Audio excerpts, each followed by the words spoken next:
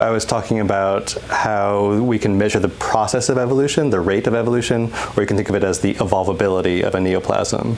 So there are 5 parameters that affect the rate of evolution.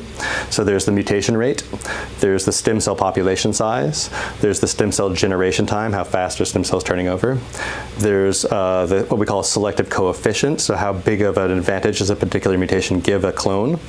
We can also measure that in terms of the clonal expansion rate. And then the last one is heritability. So how heritable are the phenotypes? What's the correlation between the parent cell and the daughter cells in terms of cell division?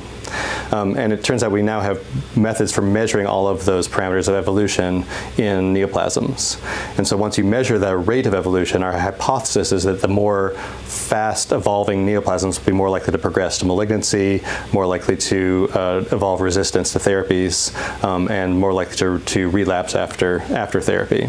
So for CML, I think that what really the big questions we can address with these measurements are which CML patients are likely to go through blast crisis and become life-threatening disease, and also after therapy, which minimal residual disease cases are likely to relapse. What do you have to do to measure these things?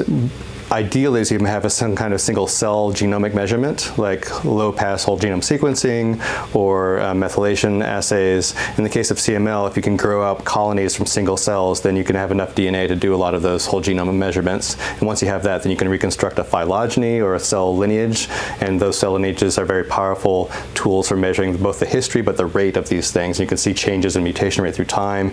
You can estimate the number of stem cells from those phylogenies. So what you need is these sort of essentially single cell assays, but we now have the technology to do that.